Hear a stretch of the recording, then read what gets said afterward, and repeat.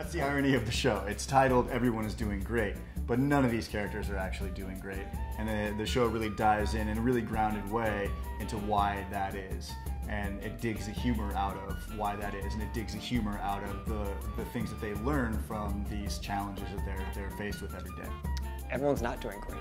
Yeah. You know, we're all struggling. We're all trying to figure it out together. And I think that that's everyone, because I'd really like for you to show me somebody who's got it all figured out.